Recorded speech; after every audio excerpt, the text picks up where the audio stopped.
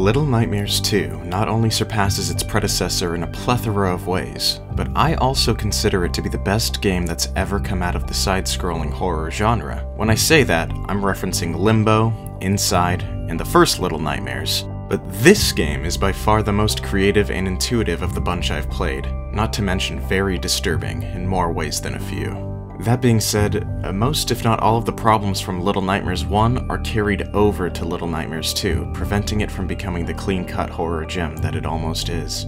Spoiler-free breakdown comes first, followed by a story and full spoiler review. Welcome to the lab. Let's get started.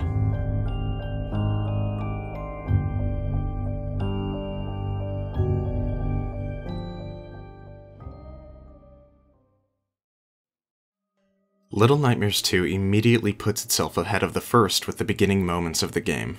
There's an instant distinction between the visuals of the two games, besides one glaring issue. The glaring issue I'm speaking of are the textures. On Ultra Graphics, if you look too close at some of these textures, they either look decent, blurry, or on par with the original game from 2017. However, the scope of the environments, the reflections, and most of all the lighting are incredibly improved upon from the original. The first game has this yellowish dark palette to it, while the new one has a more blue hue to the overall feel. It makes everything feel melded together and blended with the darkness, and more like you're a small creature in this giant dark world. There's more scenarios in which you can move further back into the environment, temporarily shattering the illusion that it's just a side-scroller. Content-wise, there's a lot more here than in the first Little Nightmares. Longer chapters, more enemies, and more intense scenarios. Considering this game probably takes double the amount of time it takes to complete the first game, I'd consider this one the most worth of the two to purchase at full price, though it's still a short game. It runs for $29.99 at full price, and my first playthrough took 4.5 hours to complete. Because of the aesthetic and the good experience I had, I personally consider that worth the price, but we all have our own personal opinions on value. As for the gameplay, there's a lot of new mechanics here as well. But before I say anything, I would straight up not recommend playing this game at all without a controller. It simply just wasn't designed to be very compatible with the keyboard and mouse. Movement can be too clunky, turning your character in the right direction is essential. The weight of jumping and crouching and moving just isn't the same without a controller. It is undoubtedly not fun with a keyboard and mouse, and there's even a message when you first launch the game asking you to use a controller. In your eyes, if that seems negligent from the developers for a game that you can purchase on the PC, then that's understandable, but I'm personally not going to dock any points for that. I think it's just rooted into the way that the game plays and was designed, and that goes for the first one too. While I feel that I'm on the topic of a somewhat negative aspect, I actually encountered a couple of bugs in the game as well. There were 3 instances in which I got stuck completely. In 2 of them, I managed to get unstuck by mashing buttons on my controller, but in one of them I had to reload the entire checkpoint, which annoyed me since I was immersed in the tense situation I was in. I don't ever remember getting stuck at all in the first game. But now, back to the gameplay. It essentially plays like a co-op game, but by yourself. The character you control is named Mono, and the AI is named Six, who was the playable character in the first game. Six is required in order to progress through the game and complete some puzzles, and there's a button specifically meant to call her over in order to trigger her into helping you. Now all of that's great and all, but the best part of there being 2 characters is that you can hold hands. That is adorable. But besides all of that stuff, how's the part of the experience that really matters? How horrifying is this game? How disturbing? How effective? Well, in those regards, it's fantastic. This series of games are some of the only examples I've seen of body horror in video games. Sure, other horror games have disgusting looking monsters, but this series has disgusting looking people that may as well be monsters. It explores the grotesque. The enemies are either gluttonous or warped in some way or another. None of the corpses that you come across look at peace. Everyone's bodies are all twisted and bulging. It's wonderfully horrific. But what dominates over everything else, what really separates this game from the rest of the crowd is its strongest aspect, and that's its sounds.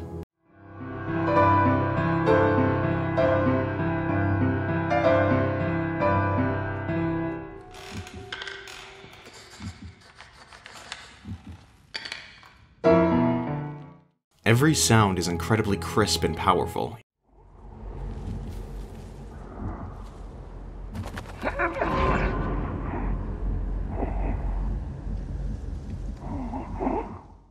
Each enemy makes their own distinct sounds. Some sound effects play harmoniously with enemy movement or with the music.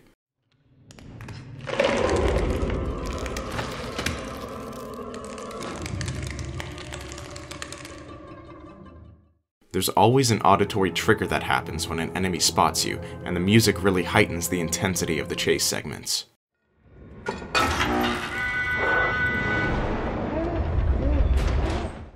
Now, without spoiling the story, I would say the progression of events is decent, though much like the first game, the overall events and backstory for the environments are very vague, and a lot of it is left out for interpretation. And on that note, it's time for me to move on to the spoiler section. So if what I've described sounds interesting to you, I would definitely recommend this game. If the aesthetic and the concept really speak to you, then it's definitely worth the full price. You'll probably play through the game more than once. If you're just looking for a good horror game, then I'd say wait for at least a $5 price reduction in a sale. Alright, here come the spoilers.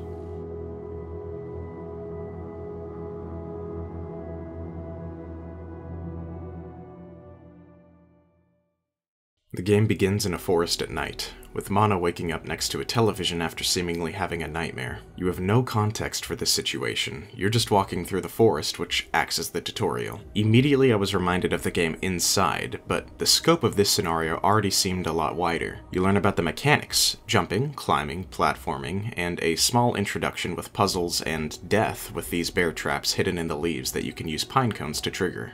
You're also given sticks to search through the leaves for bear traps as well, which is also how melee weapons are introduced into the game, a new feature. Though you aren't really sure as the player where you're going, Mono is currently on his way to free 6 from captivity. Now let me preface me talking about the story by quickly stating that I have done no additional research about the actual plot of the story or its literal explanations, since I prefer my reviews on new games to be more reactionary than anything else. And also, this game leaves its plot points very vague, and I believe that's intentional. So just keep in mind that everything I say about the story from now on are my own personal interpretations. Back to the game, Mono frees 6 by going into the basement of this hunter's house. It isn't explained how Mono knew 6 was there, or why these corpses in the house are so distorted, but the markings and drawings on her wall are foreshadowing what's to come. Mono immediately proves to be a tiny little badass by freeing 6, but first she flees from him. Upon catching up to her, she decides it's better to cooperate with him in order to escape. After a couple of cooperative sections, you encounter the first major enemy, known as the Hunter. I actually find his character model to be somewhat boring, but they make up for it by having really intense chase and stealth sequences with him. The monsters in this game all have their own gimmick, which keeps things fresh and keeps you on your toes. In the case of the Hunter, his gimmick is that he can shoot you with a fucking gun. So you're pretty much dead if he spots you and there's no cover around. There's an alternation between chase and stealth for a while, but it's concluded with Mono and 6 working together to actually kill the Hunter, which caught me off guard if I'm gonna be honest.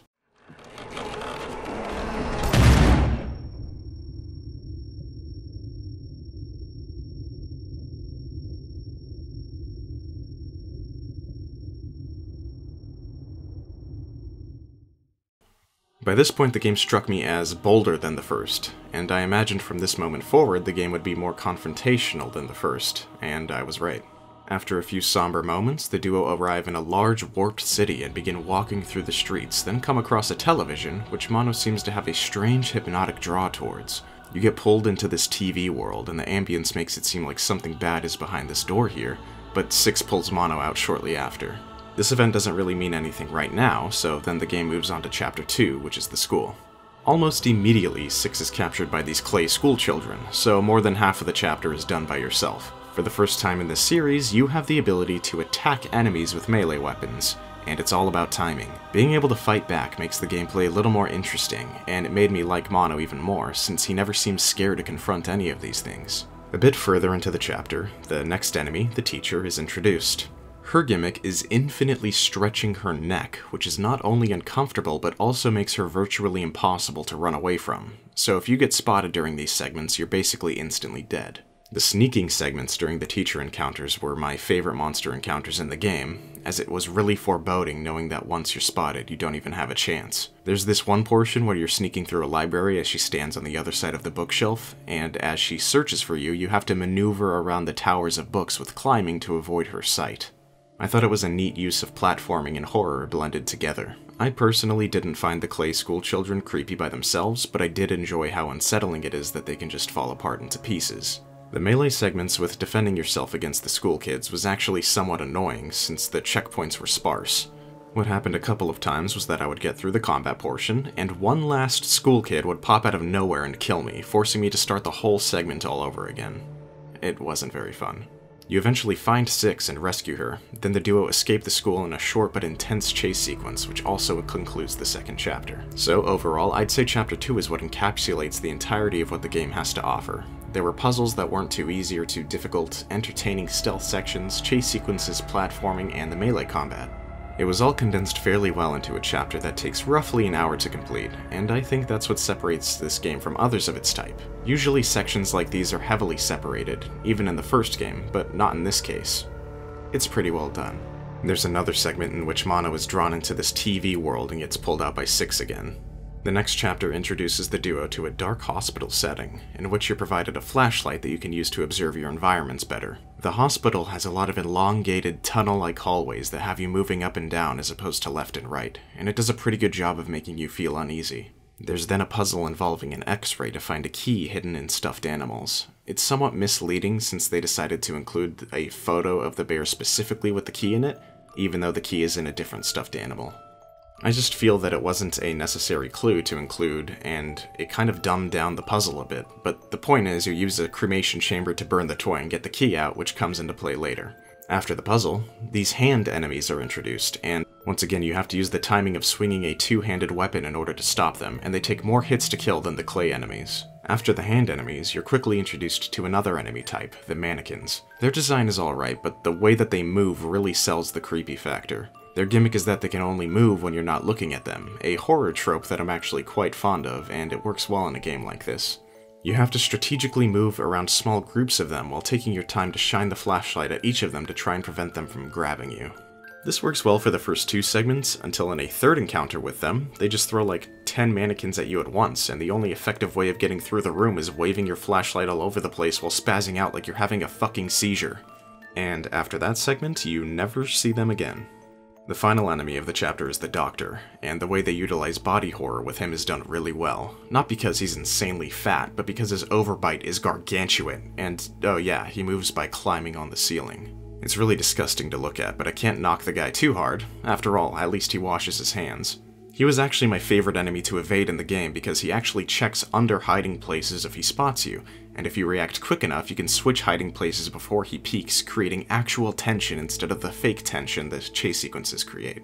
Unfortunately, his sequence is too short-lived in my opinion, with there only being 2 rooms in which he has a chance to catch you, followed by another chase sequence that creates fake tension that I just talked about. That doesn't make him barreling towards you any less alarming, though. The end of the chase sequence ends up with you tricking him into getting stuck in a cremation chamber, and that makes him the second major enemy that the duo actually kill. Not bad for a couple of small fries. Six then makes herself look like a psychopath by warming herself up from the heat of a burning corpse. You enjoying yourself there, Six?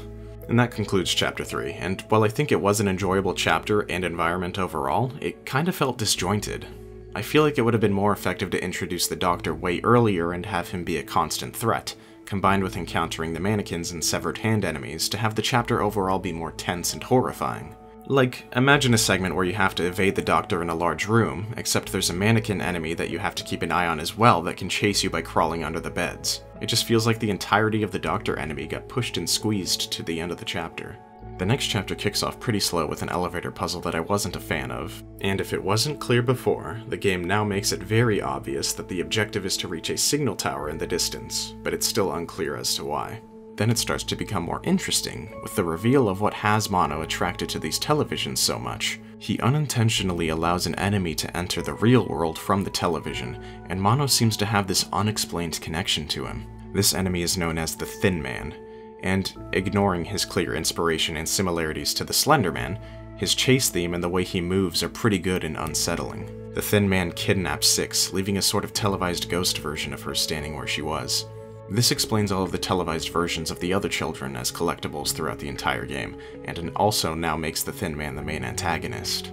Now that you're by yourself, the rest of the chapter consists of Mono making his way through the streets to reach the signal tower. You now have the ability to use the televisions as portals, essentially, and backtracking puzzles are created out of it. You play as Mono throughout the chapter, avoiding what are called the TV people, who are indefinitely attracted to staring at the static on the televisions, even though none of them have faces. These are kind of the most intricate puzzles in the game, though they're really mostly about positioning. That also means that this segment of traveling through the city is the slowest segment in the game, with no real stakes or tension, since the TV people are really easy to get past and avoid. So this segment didn't really do it for me. But the chapter concludes with this elongated chase sequence with the Thin Man, and I thought it was fun since he usually teleports a short distance rather than walking everywhere, which personally kept me on my toes.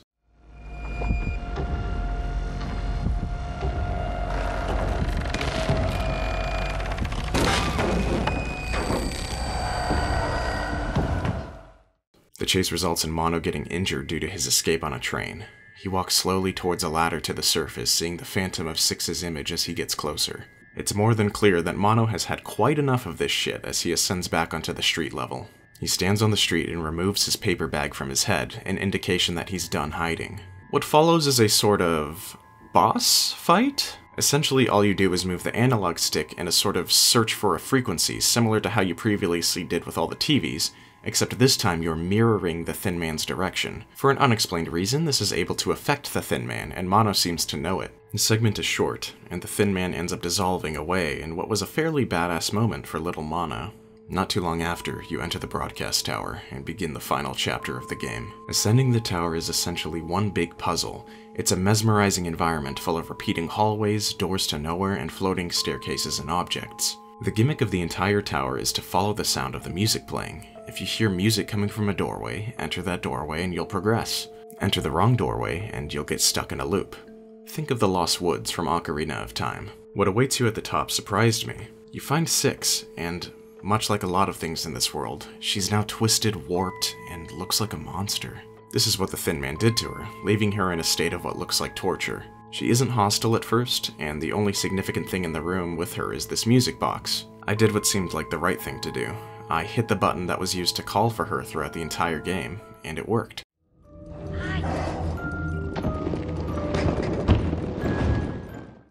She reacts to Mono calling her, and she moves a little closer towards him, revealing a hammer. You're meant to use the hammer to swing at the music box, which gets a reaction from her. She is now hostile, and begins chasing Mono in another chase sequence. This makes it clear that her current state is tied directly to the music box, and it's tempted her to wanting to stay that way forever.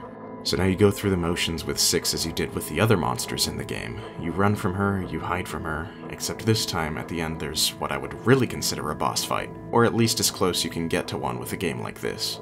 Essentially, there's 3 segments in which Six is guarding the music box, and you have to trick her into getting away from it so you can swing at it with an axe. You achieve this by going through those doors you learned about earlier. One door will take you to the opposite side of the room. And in what I personally see as an emotionally powerful inclusion, the call button is now used to lure Six towards you, as it now agitates and hurts her.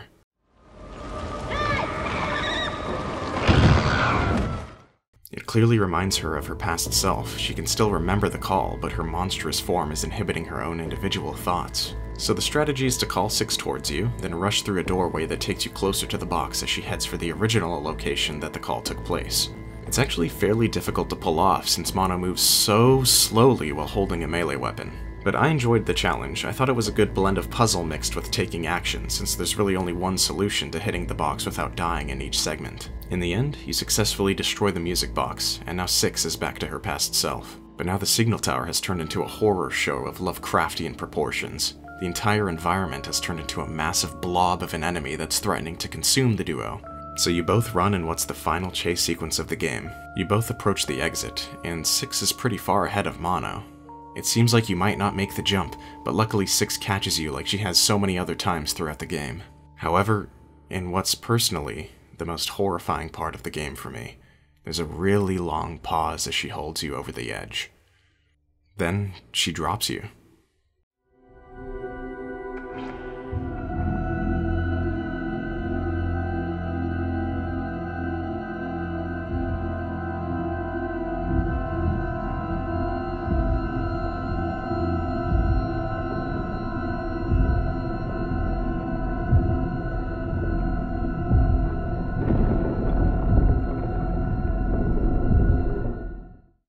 It's a full-fledged betrayal. There's no other words for it. Mono is then left in the blobby mass by himself, and he finds a chair to sit in. He gives up. He sits, and he sits, and then he sits some more. Then another plot twist rears its ugly head. Mono is trapped there for so incredibly long that he grows into the Thin Man, the same that was chasing him not too long ago. This implies a lot of things about the story. And let me just rephrase, since it's been a while, that I have chosen to not do any additional research, and I'm taking everything from the narrative at face value here, since I think that stories that are unclear for the most part are more inviting to interpretation. So since Mono is literally the Thin Man, that means that he is clearly stuck in sort of time loop. It also explains his draw towards the Thin Man and connection to him throughout the entire game, since it's likely been himself attempting to communicate with his younger self from this limbo that he's been stuck in for so long. And he's been doing that through transmissions and frequencies. Since Six betrayed him in the past by dropping him, especially after they'd been through so much together, that's an explanation for why he kidnaps and tortures her as an adult. So in theory, the Thin Man catching you during the chase sequences in the game might actually have led to a better ending if it didn't just cut away, since the chases are likely just Mono trying to break the time loop and prevent himself from being betrayed by Six and becoming the Thin Man. So really, the Thin Man is actually the good guy, or at least a very confused, tortured soul. The one unpredictable variable here is Six herself. I can't decide if she betrayed Mono out of maliciousness, or if she betrayed him because she recognized him as the younger version of the person who was just torturing her for so long, and was trying to prevent him from growing into that person. There's a secret ending after the normal ending if you've collected all of the Phantom television collectibles throughout the game, and it shows what happens after Six escapes. She sees the TV Phantom version of herself, which guides her to the location in which the first game takes place. She then begins to feel the symptoms of what will become her endless hunger. This implies that the events that just preceded caused her endless hunger. I theorize it's either a side effect from her time in that horror broadcast world, or directly caused by the sheer evilness of the betrayal she just carried out, since it seems that the more terrible actions people take in this world are, the uglier they are. But once again, that's just me bouncing ideas around. And that's it for Little Nightmares 2. I think the ending they went with was bold, since you don't really feel satisfied at all after. You feel hollow and empty. But I think that that's fantastic for the type of game that this is. It's dreary, it's hopeless, and it's horrifying. You feel all of those and more with the ending than you do with facing any of the enemies throughout the game. And that's because they went with a more relatable and subtle kind of fear tactic. The fear of being betrayed by those closest to you.